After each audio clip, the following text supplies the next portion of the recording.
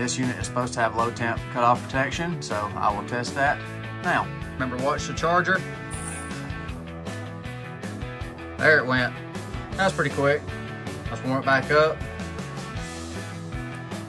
All right, there it goes back to charging. Disconnected. I'll let this thing sit in this freezer. In about 29 hours, we're gonna go ahead and pull this out.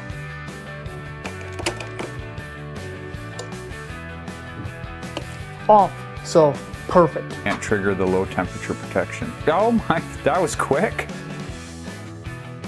To make sure we have cold temperature charging protection. There we go.